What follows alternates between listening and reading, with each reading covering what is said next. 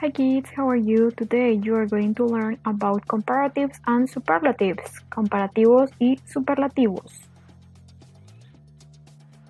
Adjectives are words that describe the qualities or states of a noun. Un adjetivo son palabras que describen las cualidades o los estados de un sustantivo.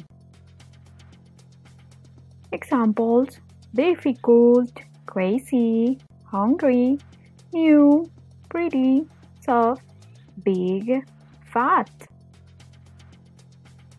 Comparative. We use comparatives to compare two people or two things. Utilizamos los comparativos para comparar a dos personas o a dos cosas.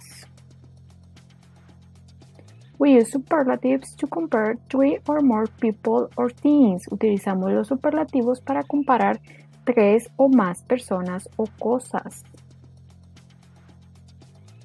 For comparative, you have to add to the adjective er, and for superlative, you have to add to the adjective est.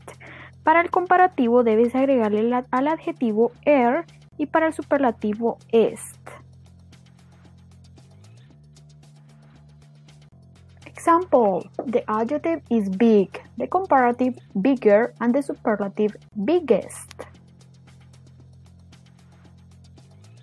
Example: the adjective is small, the comparative smaller, and the superlative smallest. Example: pretty, the comparative is prettier, and the superlative prettiest.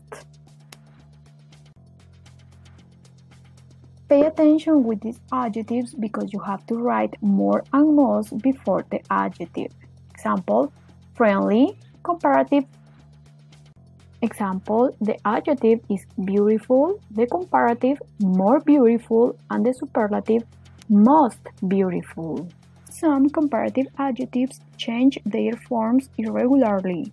Algunos adjetivos cambian su forma por completo. Example: good. Example: the adjective is bad, the comparative worse, and the superlative the worst. Grammar practice. A. Write the correct forms. So you are going to write the comparative and the superlative.